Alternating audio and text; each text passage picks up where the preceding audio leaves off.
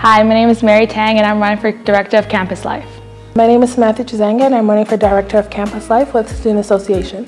Hi, my name is Lemar Holmes. I am a second-year student in the Social Service Worker program, and I'm running for the Director of Campus Life. My name is Rachel Grace. I am in the Special Event Planning program here at George Brown, and I'm running for the position of Director of Campus Life.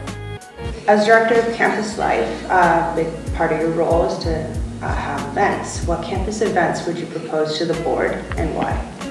Well, right now I really want to think about the Week of Welcome, so aka known as the Fresh Week. I want that to be a really big success. I want the students to have an amazing experience as if it was a university level Fresh Week.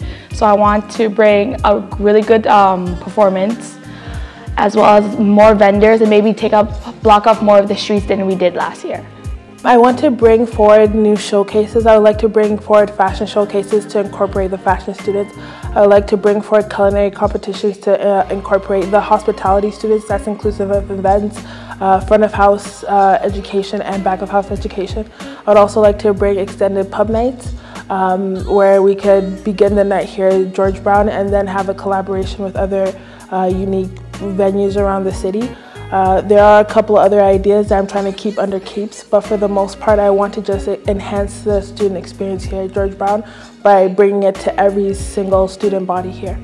Based on my experience working for the last 2 years at the SA, I would say the most popular ones that we should keep going with would be the Olas, the Latin themed one.